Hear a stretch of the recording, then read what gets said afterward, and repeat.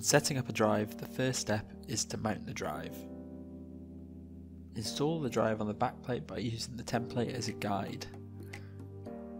Frame 1 and 2 drives will use 3 mounting screws, and then frame 3 drives will use a 4th mounting screw as well. To mount the drive on DIN rail, press the DIN rail release clip, slide into position, and then release the clip once the drive is secure.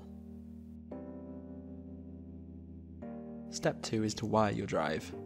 Start by connecting your motor earth, followed by your motor phase cables.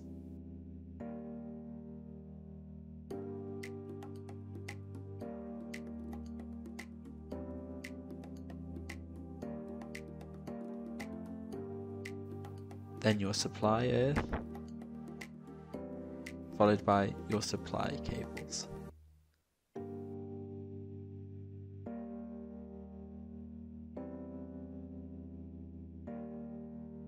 Once you've connected all of your power cables, move to the control wiring. There's a wiring guide available in the step-by-step guide and in Marshal. Start by connecting your analog inputs and analog output to the first row. Then move to the second row, which are for your digital inputs and your digital output.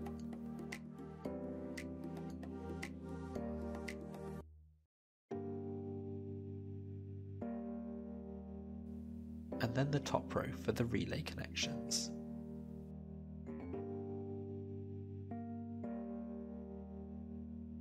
This video describes commissioning the Commander S with Connect on a PC or laptop. Start by plugging in your CT comms cable into the 485 port on the front of the drive and powering on the drive. Plug the other end of the cable into the USB port on a laptop or PC and open the Connect software. This will bring you to the Connect homepage. From here, select New Project from Network Scan, then select Scan Serial RTU Network.